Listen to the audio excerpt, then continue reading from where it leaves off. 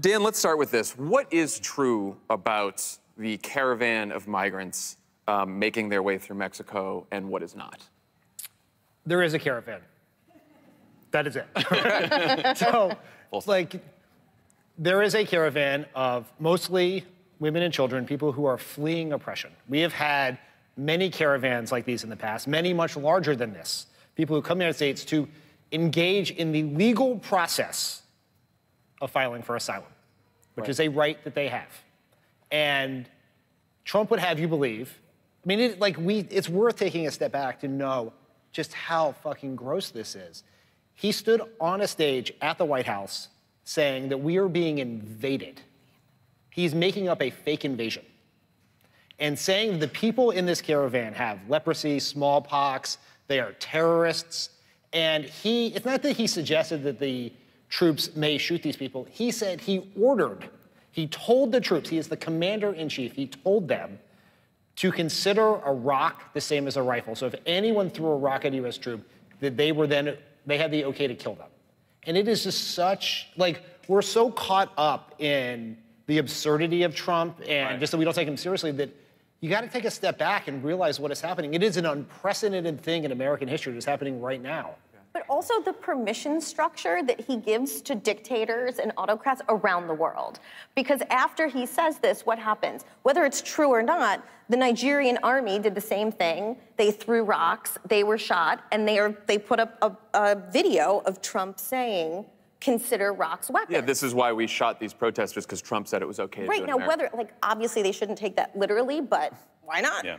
It's all the more offensive, too, in that, I mean, it can't really get much more offensive, but this isn't a, he has a basic gut strategy of scapegoating people who look different, who are brown, who are from somewhere else, who are trans and what have you, but he is it's just racist jazz to him, right? He's just going out there and, like, throwing things out there, trying things out. He's not thought deeply about fascism and how it can help him rise to power. He's not thought about these issues carefully. He's just riffing. Right. He's just a heinous riffer. Of course, it has consequences, right? Because we now have a whole bunch, thousands of troops headed to the border. He said up to 15,000. The Army's like, we don't know about that. Tommy, what do you think about that? I mean, he's talking about sending 15,000 troops to the border. So that'd be on top of all the local cops, on top of a couple thousand National Guard.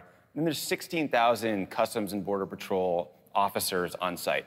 The average CBP officer in the last fiscal year arrested or interdicted 23 individuals. So when you separate out that, like, half are women and children, they basically got one male by himself per month.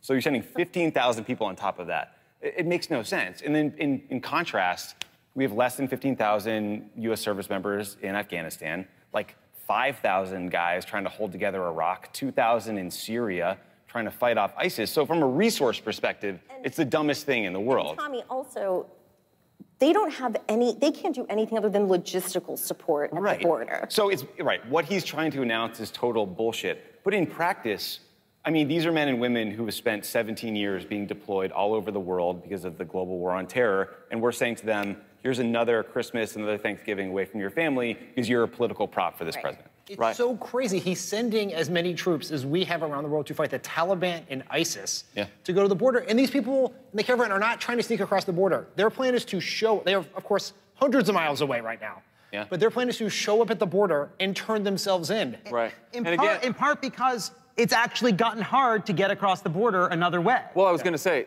remember, we've had one of these caravans before. Last time it happened, by the time they got to the border, it was down to a few hundred people.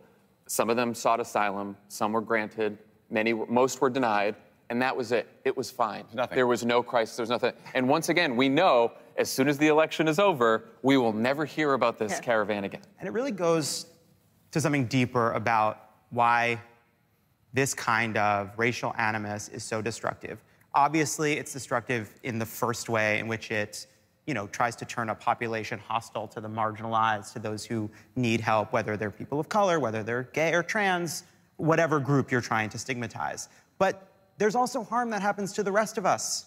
When you do a scapegoat, you're saying, it's the goat's fault. Well, it's never the goat's fault. Never once. I mean, Leviticus has some really good ideas. Tell But me the more. scapegoat Big is not Leviticus one fan. of them. Yeah. You never stop talking about Leviticus. It's like... Look, some people like the New Testament, but I like the old stuff. I like the first album. Just playing the hits. No, but in addition to the way it engenders sort of racism and bigotry, because it's leadership, it also means we're not actually solving problems. When we're talking about a caravan because they don't want to talk about pre-existing conditions, they don't want to talk about healthcare, they don't want to talk about their tax bill. But also beyond that, when you racialize an issue like this, when you try to make things about us versus them, your competence doesn't matter, your resource use doesn't matter, right? Joe Arpaio, right? He got elected again and again and again by using these same kind of tactics. Well, it turns out he was a really shitty fucking sheriff. And there's now people being shot out with fully automatic rifles that he misplaced because he didn't care about doing the job because it wasn't his, because he didn't have to worry about being good at his job as long as he can get enough people scared, enough people frightened to keep him in his position.